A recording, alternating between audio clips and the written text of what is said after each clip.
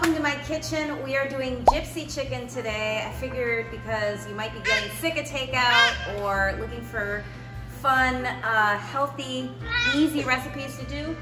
So this is chicken breast. It's been marinating in Italian, just regular Italian dressing for about, I think 2 days now, because I've been meaning to make this for dinner and we just keep eating, you know, leftovers and whatever. But anyway, so chicken breast marinating in Italian dressing, that's all that is. Next thing I do is I add a thing of capers, whatever, the whole jar. Just make sure that you take the liquid out. Okay, and obviously with capers, if you're not familiar with them, they're very salty, so you really don't have to add any salt to the chicken itself.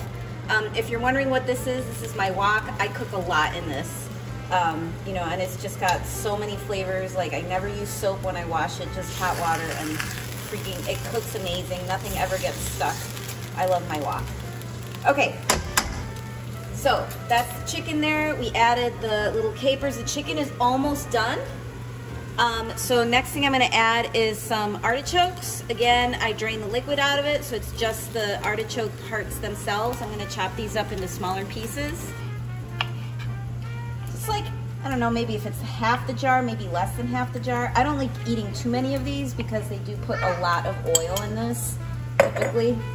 So that's why I don't like too many artichokes, but if you like artichoke, go for it.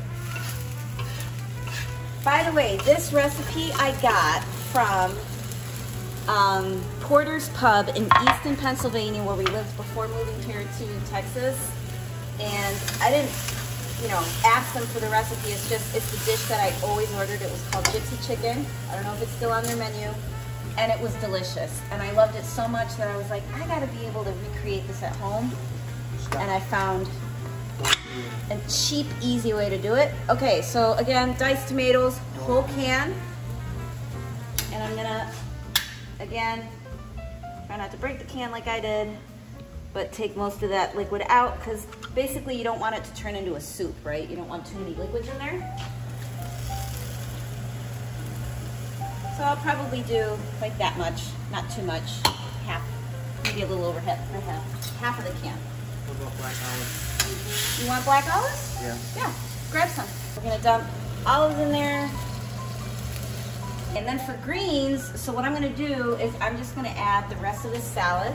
This is just mixed green salad, and we'll try not to put those tomatoes in there. Oh, maybe I could. Yeah, I'll throw the tomatoes in there too. Okay, so that's that. And then a whole thing of baby spinach. I like baby spinach. I prefer it only because the bigger, leafier ones, if you're used to cooking with them, they tend not to be as tender, and then, you know, the stock is really thick and doesn't taste as good. So, not the stock, whatever this is called, the stem. I'm gonna cover this up. Give it a few minutes. Once the spinach starts turning really tender, I come back in, I give it a good stir, and that's it. And we'll show you once it's done, what it looks like. Okay, so it was literally in there for like, I don't know, not even 3 minutes, 2-3 minutes. So I'm gonna cut open the chicken, just make sure that it's all done and cooked. I'm gonna give it a good stir. And I'm thinking this chicken's gonna taste good only, yep, it's perfect. Tender, nice and moist. So this would serve, I would say, about 3 people. It's just my husband and I. My little one already ate dinner tonight.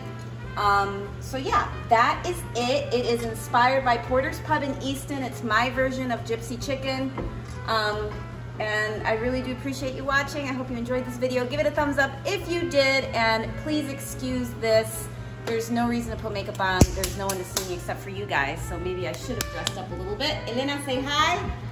Say bye, and we'll see you guys later.